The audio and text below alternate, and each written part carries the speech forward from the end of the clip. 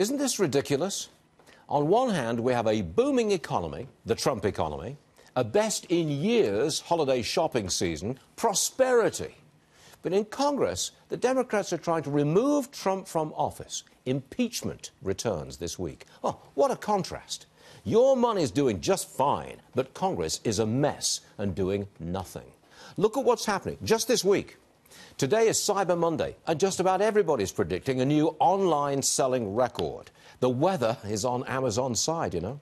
We've already seen blowout consumer spending over Thanksgiving, and this coming Friday, we'll hear more about strong job creation and record low unemployment. Check your 401k and see if you really want to throw this president out of office. That's what the Democrats are trying to do. On Wednesday, they've lined up legal experts to testify for hour after hour about what charge they can use to get Trump out. Lawyers trying to convince us to overturn the 2016 election. My prediction? The Trump-hating media will be all over these hearings, but America will ignore them, and so will investors. It's no accident that the market hits record highs as impeachment rolls forward. It's not going to get him out of office. It's just a sliming operation.